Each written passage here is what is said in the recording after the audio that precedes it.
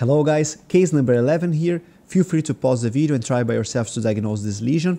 Of course, that's a radiolucent, well-limited lesion with corticated borders, of course, and that's a 2D OPG, so we can see actually superimpositions, but the lesion is actually unilocular, okay? So we can see that the mesial limit is here at the body of the mandible, and the lesion is extending up to the sigmoid notch, okay? Taking over all the ramus, even the angle of the mandible, with displacement of the mandibular canal and even thinning of the inferior cortex and of the alveolar crest, okay? With expansion, we can even see the expansion here. And I saw the CT and there was buccal and lingual expansion as well. Root resorption, but not tooth displacement, okay?